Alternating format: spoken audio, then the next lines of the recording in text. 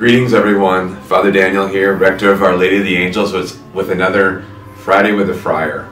So I'd like to talk to you about the calendar. I may have mentioned it before in a previous one, but every year I spend a lot of time and I put together a liturgical Franciscan calendar.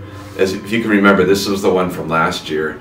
And I include all the photos that I shoot. I've got lots of photos, nature photos that I do, but this is one from last year.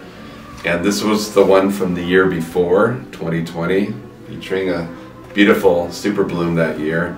And 2019 is their previous years. But I got a proof of the new calendar for 2022, and it features local scenery too. So as you can see, that's the Cathedral Rock from Sedona, and on the back I'm celebrating all the beautiful sunsets and sunrises that we have here in the Southwest, the desert Southwest, as Father Vincent and I get used to living down here. So I know buying a calendar is a departure from the past, where I think this community got a free calendar from the mortuary.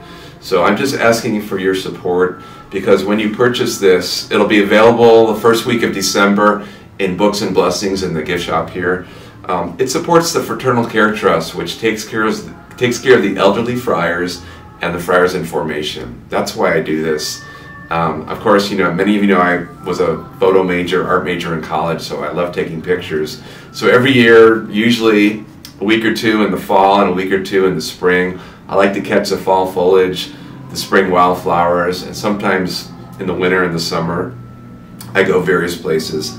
But again, it celebrates nature, and as you know, the Franciscan spirituality, we celebrate creation. So as you can see, the opening page here, I have hummingbirds, the last 2 months of the year, and just month by month featuring the beauty of God's creation. Francis called it his footprints and fingerprints, God's footprints and fingerprints in the world, that help us remember the goodness of God. So I hope you can support this project. We're no longer going to have a free one, so I know some people may be upset about that.